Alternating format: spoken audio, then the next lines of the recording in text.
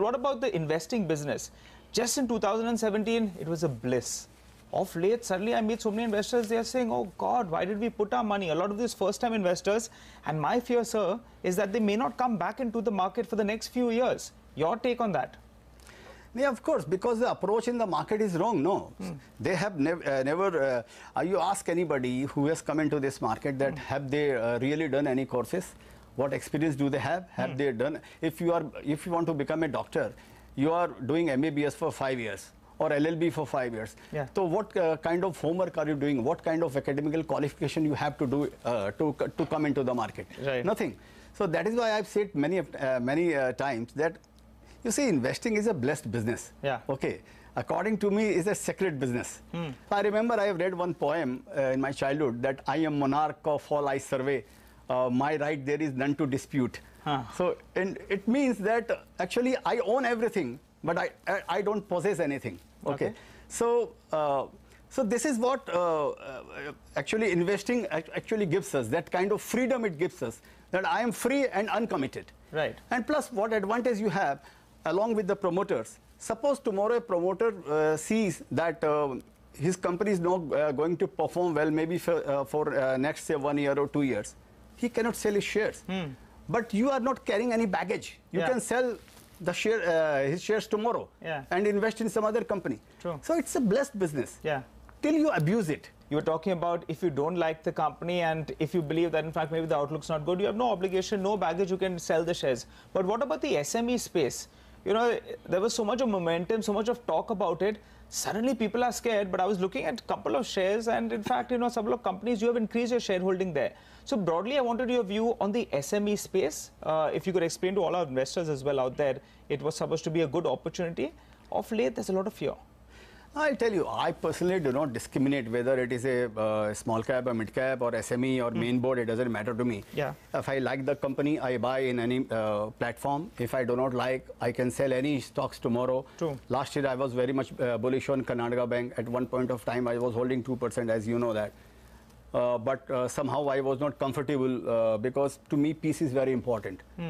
Peace is more important than making money in the market. True. So, but I was not happy with the performance of the company. So I sold my Karnataka Bank. Similarly, I cut short my position into Aries Agro also. And I switched over to like Everest Industries. I increased my position in because I thought maybe that will perform better than these companies. So ultimately, my money is in the market only. Yeah. People think they're playing a T20. They're coming in there and they want to make money right away. But that's not the case. No, of course not. Then you will burn your hand. It's not possible.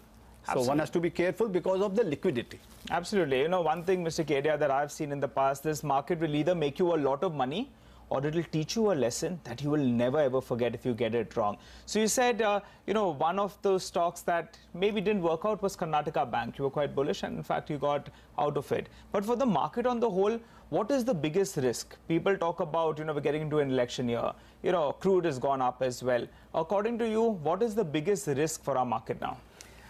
I don't know what is the risk. Risk is, if you can assess any risk, if you know that this is the risk, then that is not a risk. Okay. If you are talking about that maybe Modi government is a risk or crude is a risk, then I don't think that's a risk in the market because all these risks adjust itself with time. Yeah. If suddenly something happens, then things are different. Right. So I do not, of course, stock market as a whole is a risky business. But what about political risk? How big a risk is that?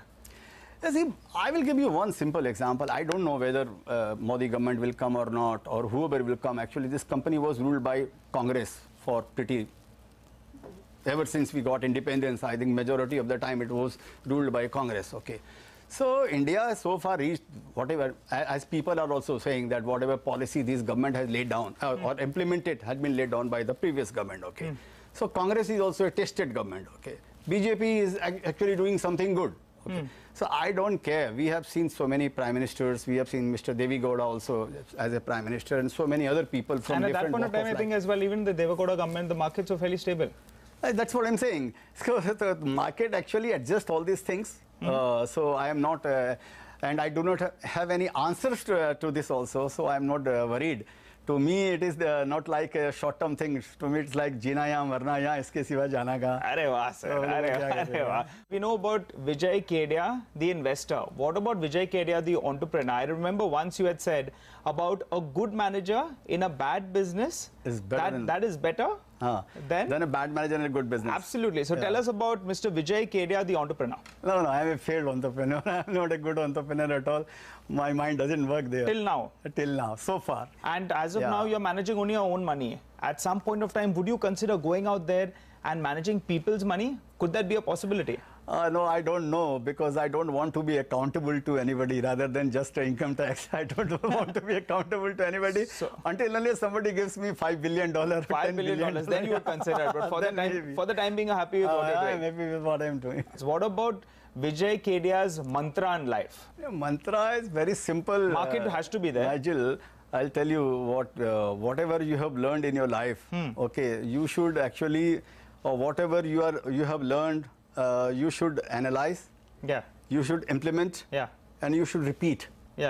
Okay, like in cricket, once you get your position right, you are in your comfort zone, then don't try to switch, don't try to be adventurous every now and then. Stick to your comfort zone and keep on repeating the process, but don't leave learning. Absolutely. Keep on learning at the same time, because if the situation changes, if the weather changes, if the pitch changes, then you have to change yourself. So that adaptability should be there. Absolutely. Otherwise, if you are on the right track, keep on repeating the same thing. So we have markets, we have meditation, and what? Music. Music. Yeah. So those are the 3 M's that your mantras in life, if I have to say. And 4th is my wife named Manju. Wow, fantastic. You're hitting it out of the park, sir, now. Absolutely. So I'm just catching you a bit off guard. But if you could sing a couple of lines of that particular song, and you could tell us, the meaning of that as well. And there's a message out there for market participants as well. The song goes like that. है market उसी का मुनाफा उसी का लेके भूल जाए share अच्छी कंपनी का मैनेजमेंट हो ऑनेस्ट एम्बिशन ना कम हो चैलेंजेस से खेलने का बाजुओं में दम हो वरना वो बजा देगा बैंड कंपनी का लेके भूल जाए शेयर अच्छी कंपनी का. That was lovely, and what we got from there is you're talking about buying good companies, look at the promoters, buy it and forget it. You're definitely giving a message out there to our audience. Run us through, sir, some kind of details. What was your thought process when you were singing this song, and what is the message you're giving out there? Actually, I was traveling from Bombay to Bangalore. Okay. So suddenly it came to my mind in the flight, while sitting in the flight. Okay. Well, why not I make it a song for stock market? Stock market, absolutely. So the message is very clear: invest for long term, and the management is a very important part. Management is like a driver of your, it's like a captain of your flight. Yeah. Okay, if he will do any mistakes, you will go down. One of my quote, that what you look into a management, that he should be actually honest, hungry and smart. Absolutely. So, and in the past, I remember you telling us about getting into a plane and enjoying the ride after that, if I got that right, enjoying the flight. Once you are already sitting in there, then there's nothing much you can do. Yeah, nothing much you can do. If you're going from here to London, what else can you do after 1 hour of flying? You are only dependent on the captain of the flight. Then you just sit back and relax and have your wine or have your tea or green tea and enjoy life. That's it. You were telling us about mistakes. I mean, some of those investments didn't work out. You said about Ares Agro, you talked about Karnataka Bank as well. But make a mistake once, make sure you don't repeat it. Yeah, of course, you learn, no? As we grow old, we are learning. We are learning from our, as you also said, no? That you see, when we are making money, then we earn. Yeah. When we are losing money, then we learn. True. Okay, so when you're in the process of making money, that time you think whatever you are doing it right. Correct. So you don't learn from your winning things and all, right? So this is what I am also learning. So there is one quote of mine that buy like a bull, sit like a bear, and watch like an eagle. So this is what the only work I have left with, watching all my companies and how they are performing and keep on reshuffling them. Okay, so although the horizon is to hold them for 10 years or 15 years, that does not mean that I cannot sell my shares tomorrow.